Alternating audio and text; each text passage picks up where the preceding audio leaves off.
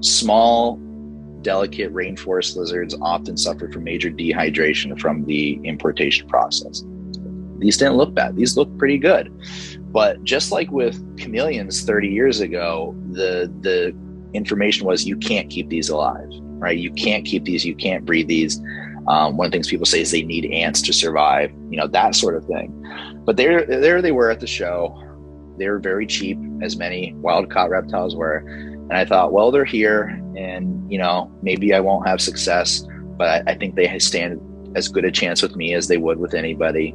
So is there a part of you that's competitive in a way where when you hear something can't be kept, that you go, I got to try this? I am absurdly competitive. Okay, that's what I figured. I have a major competitive and arrogant streak that I personally try to keep in check as much as possible.